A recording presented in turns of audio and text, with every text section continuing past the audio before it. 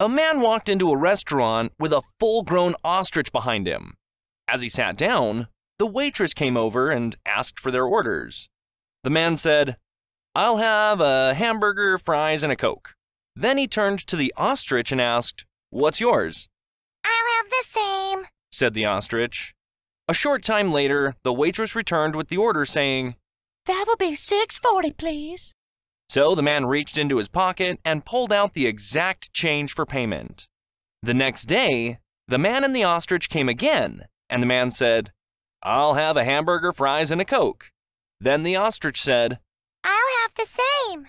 Once again, the man reached into his pocket and paid with exact change.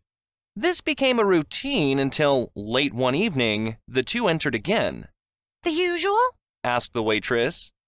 "No, it's Friday night, so I will have a steak, baked potato, and a salad," said the man. "Same for me," said the ostrich. A short time later, the waitress came out with the order and said, "That'll be $12.62, please." Once again, the man pulled the exact change out of his pocket and placed it on the table. The waitress couldn't hold back her curiosity any longer. "Excuse me, sir. How do you manage to always come up with the exact change out of your pocket every time?"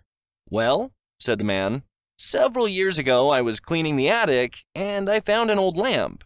When I rubbed it, a genie appeared and offered me 2 wishes. My first wish was that if I ever had to pay for anything, I would just put my hand in my pocket and the right amount of money would always be there." "That's brilliant," said the waitress. "Most people would wish for $1 million or something, but you'll always be as rich as you want for as long as you live."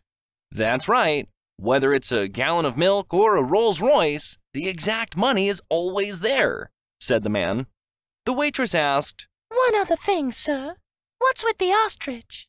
The man sighed, paused, and answered, "My second wish was for a tall chick with long legs who agrees with everything I say."